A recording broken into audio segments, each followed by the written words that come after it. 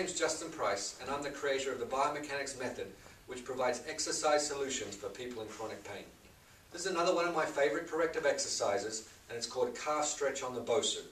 We're going to stretch both the gastrocnemius and the soleus muscles of the calf in all three planes of motion to help decrease bodily pains.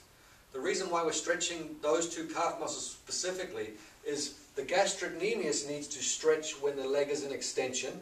So when the leg trails behind you when you're walking, you need to be able to straighten the knee and dorsiflex at the ankle. Otherwise what happens is the pelvis tends to rotate, the knee tends to bend, and the torso tends to fall forward. When that happens, people have to cheat with either their lower back or neck to pull themselves upright. If they can straighten the knee, the hips can extend and the spine can be on top of the pelvis. That's for the gastrocnemius. The soleus muscle, when you squat or lunge, anytime the knee has to bend forward, the soleus muscle has to lengthen. If it doesn't, then the forces of the squat will get stressed to the knee and stressed to the ankle. Imagine the soleus is a big rubber band that goes from the knee to the ankle. If that rubber band lengthens, then the knee can come forward with the heel staying down without too much stress going to the knee or to the ankle. So if we increase flexibility in that structure, then we're going to be better off when the knee is in flexion, so that's for the soleus, and the gastrocnemius is when the knee is in extension and the hips are in extension. So Ryan, do you mind coming in here and showing this on the BOSU? So Ryan is now pushing down his heel. That is to increase flexibility of the gastrocnemius. His leg is rotated out. If we rotate it in, we're now increasing flexibility of the gastroc as we rotate it into the transverse plane. Don't bend the knee yet.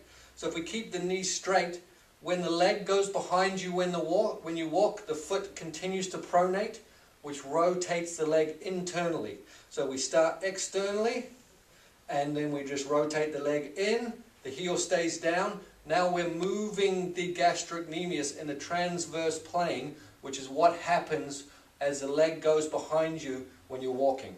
Now, the second part of this exercise is start with the leg out and bend the knee right as you come forward. Bend the knee and move it towards the other leg. Beautiful. Now he's getting to his soleus and the foot is pronating, the leg is internally rotating, the knee is bending. So now we're getting into the soleus, into that transverse plane as well. So come out, straighten, and go in and bend the knee more, more, more, more. Beautiful. Come back out. So he could do 8 to 10 with the leg straight, rotating the ankle in and out, and then 8 to 10 starting with the leg out, bending the knee and rotating the ankle in. And that is to stretch both the gastric and the soleus in all three planes of motion. To decrease this or regress this, he could perform this exercise on the floor.